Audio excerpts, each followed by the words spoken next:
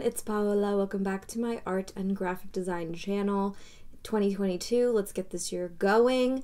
And let's start by reviewing the past, shall we? So if you don't know, I was on Adobe Live recently in December, and yes, it was like the craziest opportunity that I got. I was so excited. It was awesome, and it was really fun.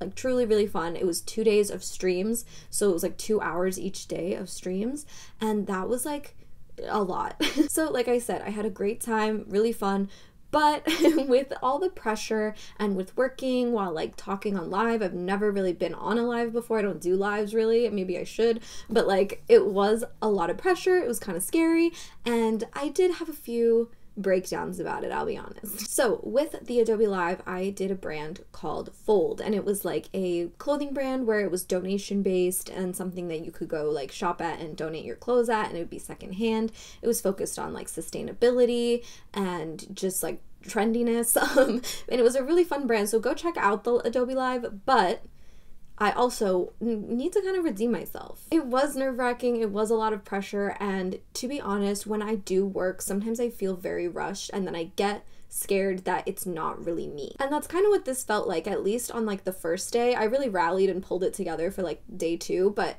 on the first day I was really overwhelmed, and so I just felt like I wasn't doing work that felt like me, or at least I felt like I had more to give. So what I'm going to be doing right now is designing and talking a bit more about like the experience and how I feel, and it kind of made me reassess like my career, which sounds so dramatic, but it just made me reassess like what I want to do moving forward. So I'm going to design a little bit of like a different version of the brand logo. You guys have probably seen it, but if you haven't, this is what it looks like, and I am proud of how it turned out. I thought it was like really cute, really fun, a great stream overall. I had a great time, but let's do something a little bit different because I just feel like I have so much more inside me to give, and sometimes I get frustrated with myself that I didn't do the things I should have done. Okay, so welcome to Paola's Adobe Live redemption arc. Not that I need redemption, like truly I try not to live with regrets with my design work, but it did make me reassess what I wanted to do, just in general, like with my career, what I'm doing. And I think what it made me realize with this, I'm just gonna talk while I design, sorry guys, I have so much to say. But what I decided to do with this truly was that I just really realized that I rush and I don't prep as much as I should, and it just makes my work look rushed, honestly, or look not well thought out or whatever. So it really disappointed me. Like it disappoints me when I do that because I'm disappointing myself. I'm not going to the best of my abilities. I'm not doing what I have set out to do in my head, or you know, I look at inspiration online and I think, why am I not doing that? Like what's wrong with me, you know?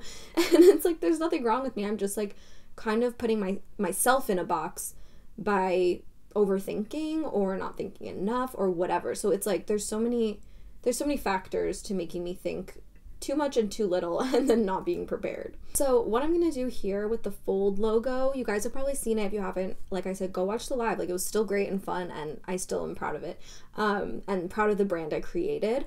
But with this, I'm just gonna like kind of create a different version of the logo. Like that's also what's fun about like imagined brands, is that we can just keep going and like really expand on things and change them up so many times. I mean, they're not for any specific thing. The project might never be done, and that's okay.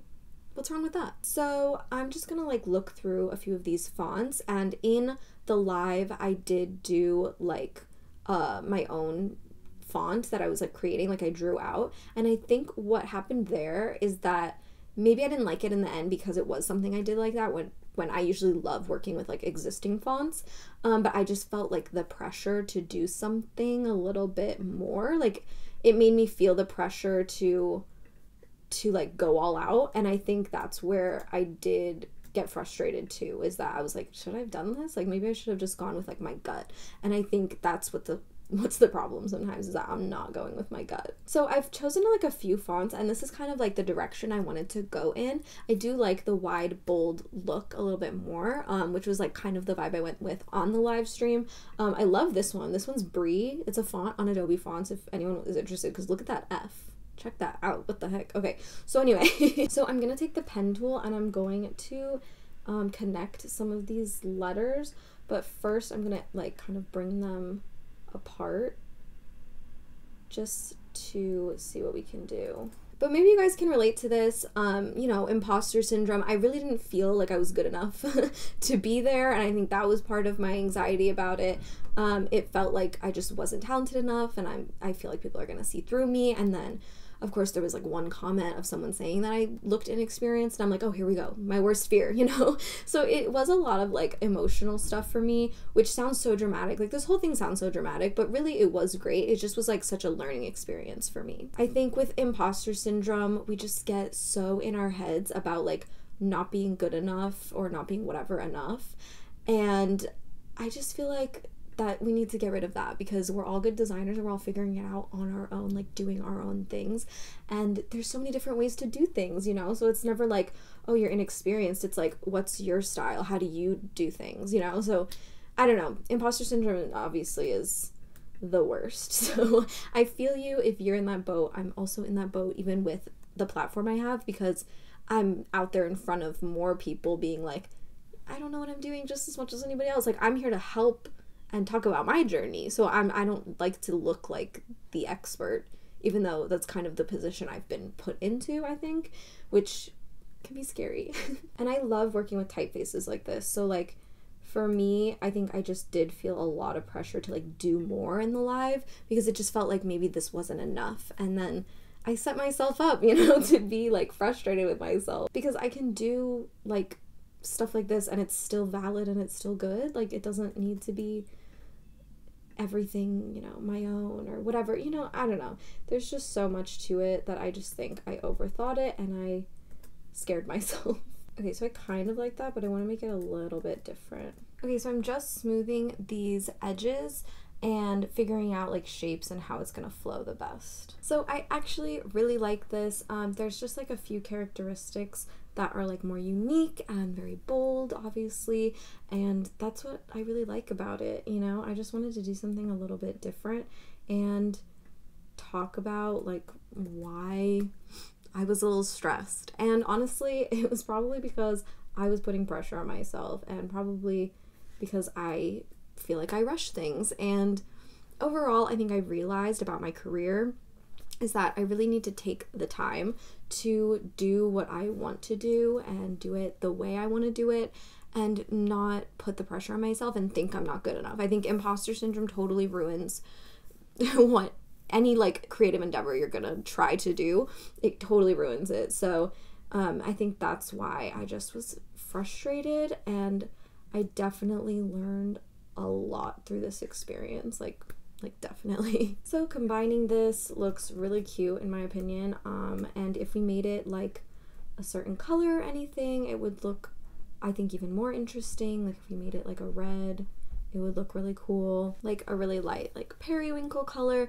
There's just so many options. Let me know if you guys want to see me expand this brand even more and then make like a whole video on it. So yeah, I don't know, that would be fun maybe. And I'm doing a lot right now with moving and everything, so this was kind of like the video I wanted to do, to just like review and then talk about where I wanted to take things, you know. I want to take things in a whole new direction and just really listen to myself and do the things that I have in my head, because I know I'm capable, and you are capable too with your creative endeavors, trust me. So if you liked this video, please give it a like. If you like this version of the logo, let me know.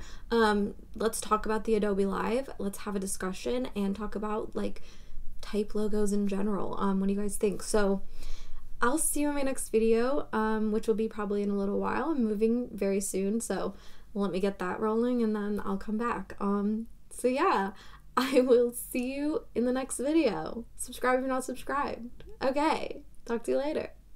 Bye.